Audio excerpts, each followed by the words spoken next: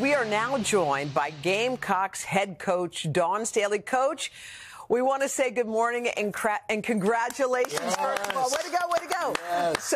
So Coach, when the game was over and the camera came onto you, an ocean of emotions just came pouring out. No words, just feelings. Tell us what you were feeling in that moment.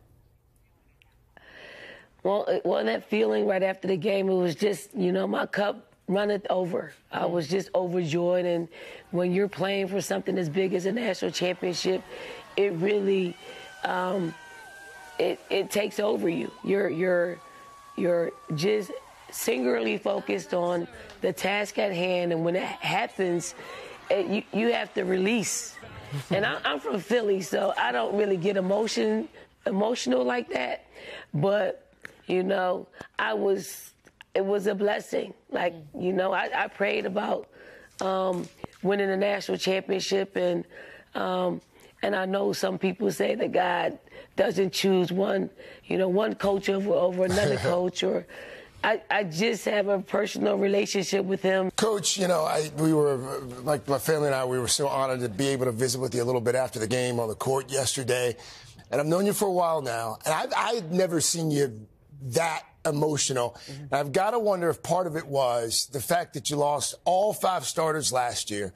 You come back. You don't just win a championship. You don't lose a single game, a perfect season. How much of what we saw and what we felt from you yesterday, before you started the dance party, by the way, how much of it was that?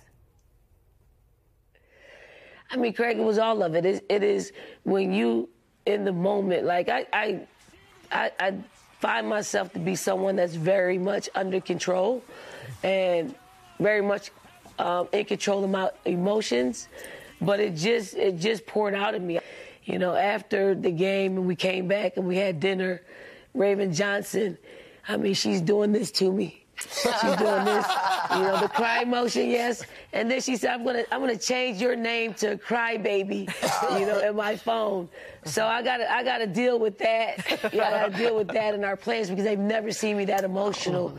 But surely, when your cup runneth over, things like that happens to you. Well, real quickly, Coach, in the moments we have, just a word about this moment for women's sports, for women's basketball. You were a player. Now you're a storied coach. You got that national championship, but you also got the eyes of the country upon you. Women's basketball having a moment, beating NBA ratings, beating the World Series ratings.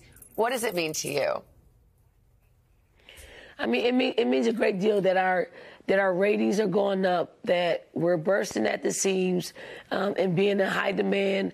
And I do have to give Caitlin Clark a lot to do with it. She is someone that attracts so many different people to our game. Every so often, there's a special individual that raises the level of our game, and she is it at this moment. And I don't think it will be contained just in college women's basketball. When she makes the next step to the WNBA, she will take all those eyeballs on her and onto the league, and you'll see, an effect on the ratings. You'll see an effect on probably a lot of players, maybe having some resentment, but to who much is given, much is required. And, right now, she's the targeted one, and she's handled it extremely well.